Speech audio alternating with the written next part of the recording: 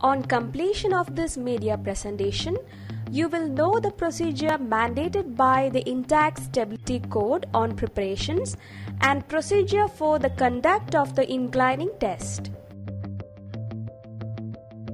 The ship is moored in deep, sheltered, quiet waters where she can be inclined freely without coming into contact with either the berth or the bottom. Moorings should allow unrestricted movement but also provide proper restraint to the vessel. Tanks are either pressed up or emptied and stripped to minimize free surface effect. Inclining should be carried out by shifting weights.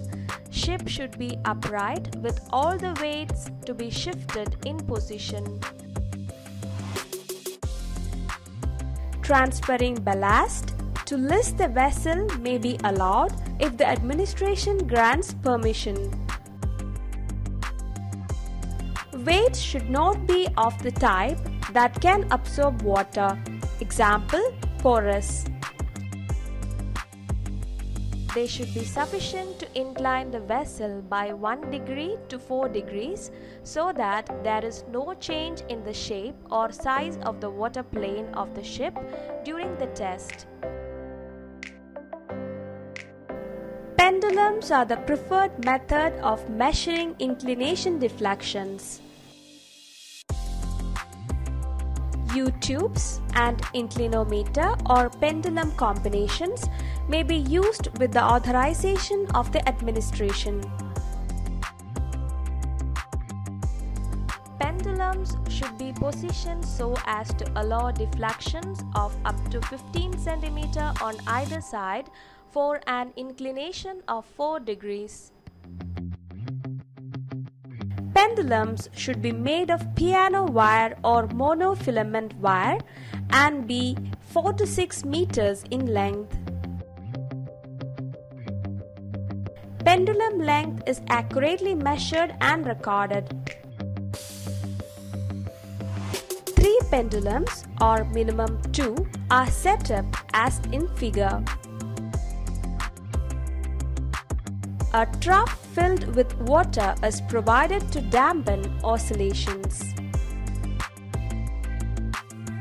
Deflections are measured by engineering scales after the deflection is marked on the batten.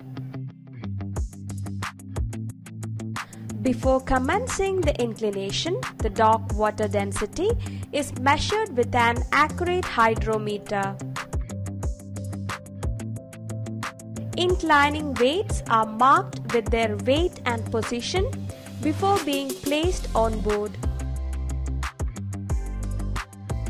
A set of 5 freeboards on either side or 6 drafts forward, aft and midship are taken to obtain an accurate displacement from the hydrostatic tables. Vessel is inspected to check that there are no items that could shift during the inclination. Weights are moved transversely in the same direction so that the vessel's trim does not change. 8 movements are made and deflections recorded. On completion of all movements of weights, the ship should again be upright.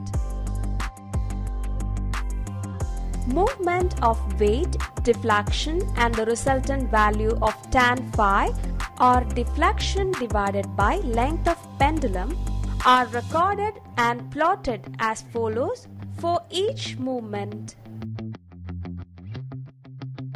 A straight line passing through the center indicates a perfect inclination, that is, no free surface, bottom touching or wind. Data is recorded in the presence of the authorized representative of the administration.